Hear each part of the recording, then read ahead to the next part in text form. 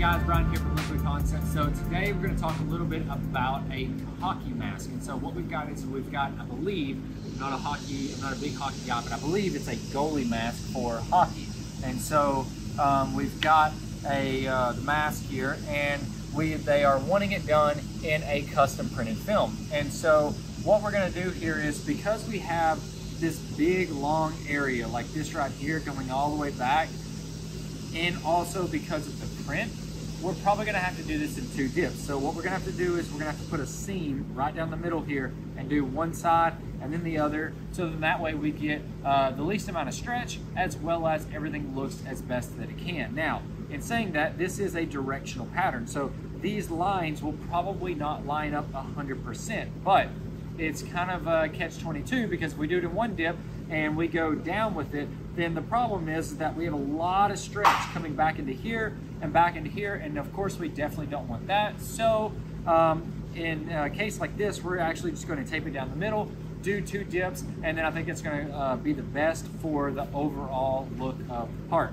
So we've already got this all prepped out, we've already got it base coated and ready to go, and of course we've got all of the inside of it all masked up, ready to go as well, so that way none of the overspray gets in any of this as well.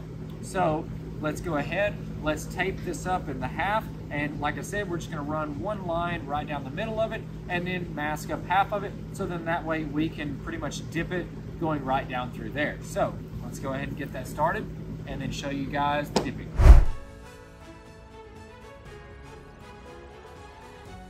All right, so now that we've got this all masked up, now what we're gonna do is we're gonna cut the film for this one side, go ahead and dip it, rinse it, and then dip the other side, and then show you guys the end result.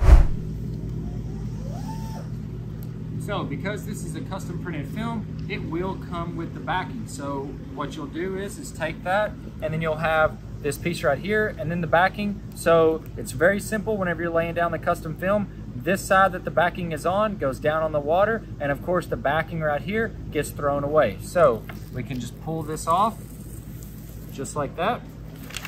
We can throw this away, and then now we're ready to flip this back over, lay this down in the water, and go ahead and get to dipping.